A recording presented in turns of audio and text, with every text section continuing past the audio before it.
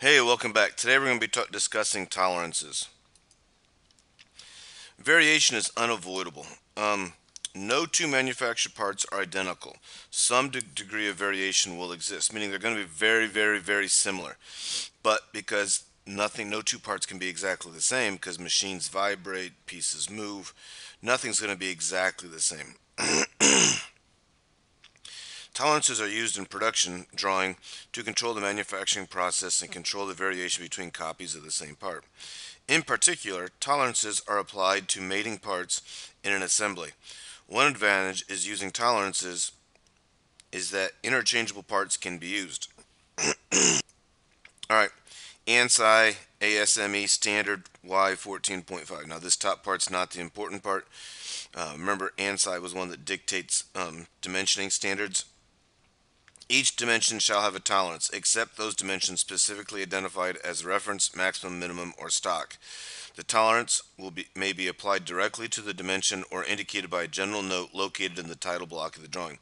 So, if you want to be following ANSI standards, you have to do this. Tolerance is an acceptable amount of dimensional variation that will allow an object to function correctly. There are three basic types of tolerances. One is a limit dimension, one is bilateral, and one is unilateral. Okay, limit dimensions. All right, limit dimensions are right here. Um, a bilateral. Sorry, I did that wrong.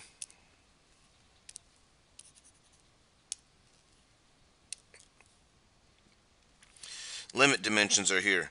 This is basically telling you how big the part can be and how small it could be, and it still fit and work. Bilateral. Um, a bilateral is given to us up here.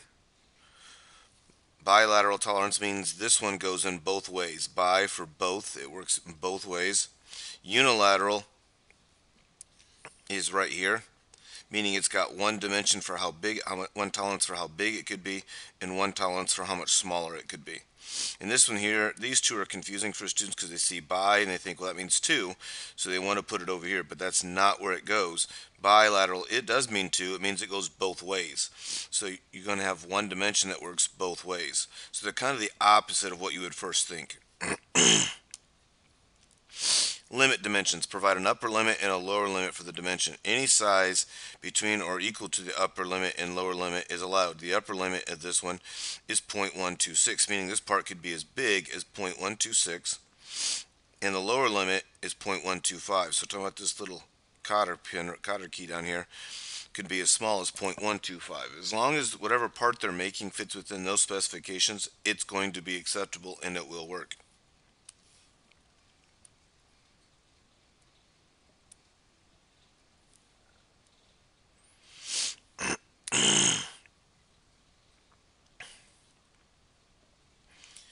Now, right here, what we have is a bilateral tolerance.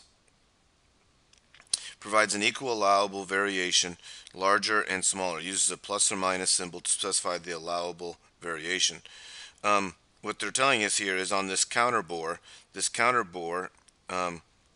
a depth of plus or minus 0.003, which means that it can be smaller or larger by 0.003.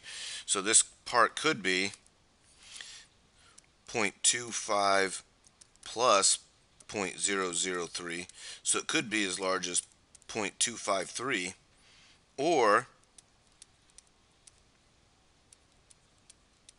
it could be smaller by 0.003, which means it could be as small as 0.247. So this gives us this range that it can fit in between.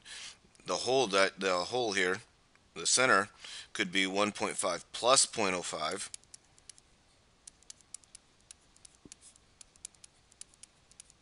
or it could be 1.5 minus 0.05.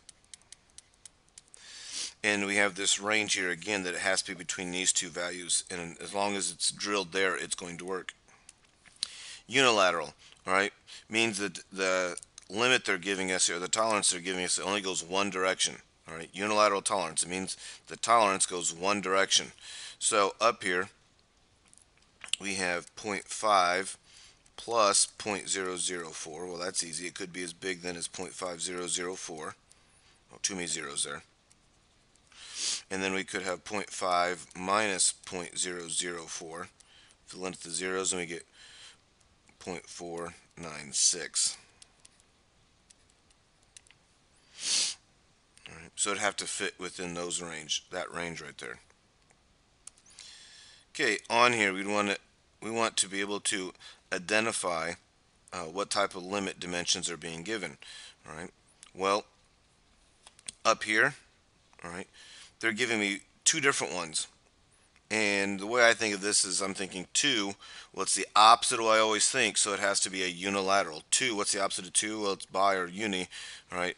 This gives me 2, so I know it's not the bi. It gives me 2, so it's unilateral, meaning each one of these goes one direction. All right, so this up here is my unilateral. Over here, all right, it's giving me one tolerance, which means it's going to be, again, the opposite of what I'm thinking, so it should be the bilateral.